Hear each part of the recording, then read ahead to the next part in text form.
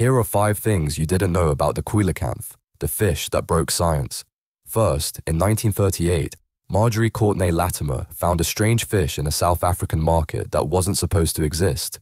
She was looking at a coelacanth, supposedly extinct for 66 million years. Second, scientists refused to believe it was real because coelacanths were only known from fossils older than dinosaurs. This single discovery shattered everything they thought they knew about evolution. Third, this living fossil has remained virtually unchanged for 400 million years while everything around it evolved. It's like finding a living dinosaur swimming in modern oceans. Fourth, female coelacanths have 5-year pregnancies, the longest of any vertebrate on Earth.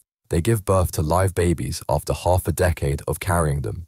Fifth, these ancient fish can live over 100 years and don't reach sexual maturity until age 55. They're the slowest maturing vertebrates on the planet, proving some species can remain perfectly adapted for hundreds of millions of years.